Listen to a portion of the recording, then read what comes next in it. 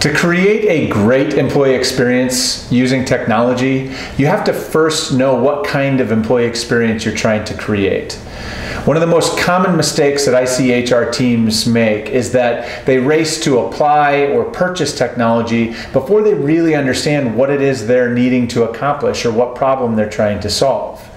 Technology is a tool, and it's an awesome and powerful tool for building or creating or facilitating experience, but you have to know what kind of experience you're trying to build or create before you can choose the right tool.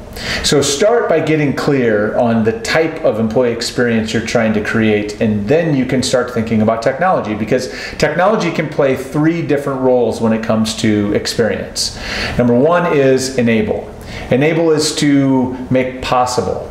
Technology is amazing at taking ideas or concepts or aspirations and turning them into reality. So, for example, let's say you decided through your process that you need to create a flexible employee experience.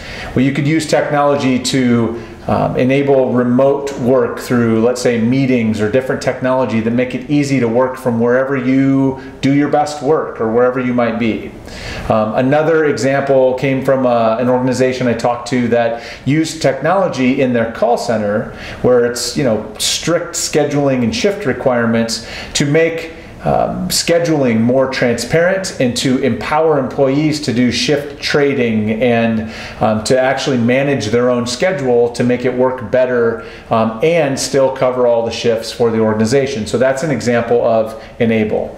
The second role is liberate. Liberate is about sort of freeing the employee experience from other things or experiences that get in the way. So let's use onboarding as an example.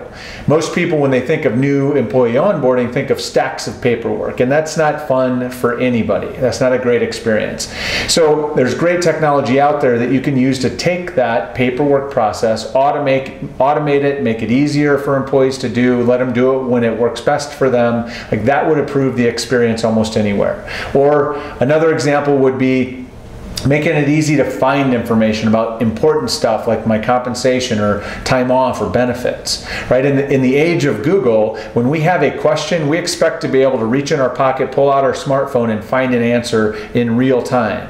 And you can do that today with the right technology. Another example of how to liberate the employee experience from a process that in the past could have been kind of cumbersome. The third role is evaluate. There's a lot of ways that we can use technology to make sure that the employees are having the kind of experience that you intend. Things like pulse surveys or short 1 or 2 question evaluations at the end of some kind of interaction, whether it be with a manager or with a training class or with a tool online that says, rate how helpful this was, or would you recommend this experience to others, so that you can have an ongoing trend line of how the experience is going to make improvements and evolutions in the future. So when it comes to employee experience, let's recap. Start first by defining your experience, and then apply technology to enable, liberate, and evaluate.